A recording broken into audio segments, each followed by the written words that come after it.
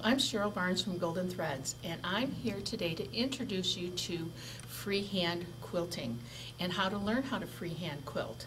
Now, the first thing I want to do is to explain to you the difference between freehand and free motion. Free motion is what you call the movement that you're making when you're moving your fabric under your machine or when you're moving your long arm over your quilt. That's free motion.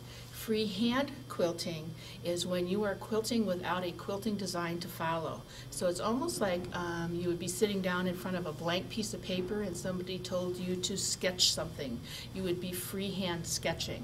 That's what freehand quilting is. We have a wonderful designer at Golden Threads. She is pretty well known in the U.S. and Canada and abroad as well, Sue Patton. I'm going to show you her little picture back there. She's pretty distinctive with her great red hair and her exuberant quilting styles. And she has written two books for us so that we can teach you how to do freehand quilting if that is a technique that you would like to learn.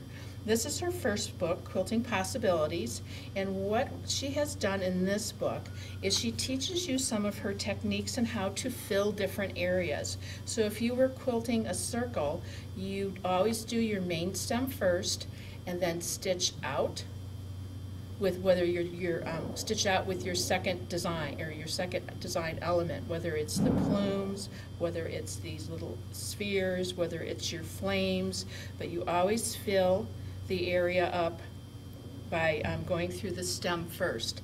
The other reason she does that is you stitch this first, then one side, then the other, and you're right back here, so it will leave you free to go on to your next section to do the same. Do the stem, down one side, up the other, onto your next section. So you're not having to stop and start while you're doing your quilting. Now in this particular book, what we did was we chose 90 of our favorite piecing blocks. And Sue has given you different ideas on how to fill the different shapes within the pieced block. And there are some wonderful, wonderful pages in here. So if you're interested in learning freehand quilting, this is a wonderful way to do it.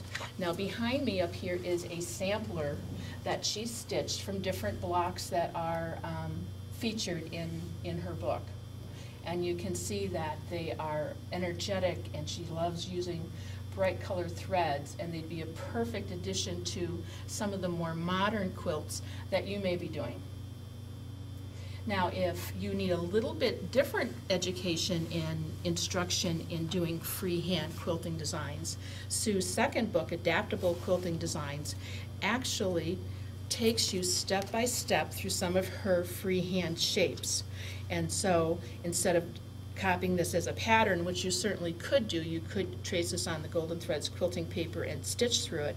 But if you want to learn how to fill a shape, she gives you your stitching lines. So this would be your first line of stitching, your second line of stitching, your third, and your fourth. And she does this with multiple design elements throughout the whole book, gives you lots of different ideas, and so she can step by step you into learning how to freehand quilt.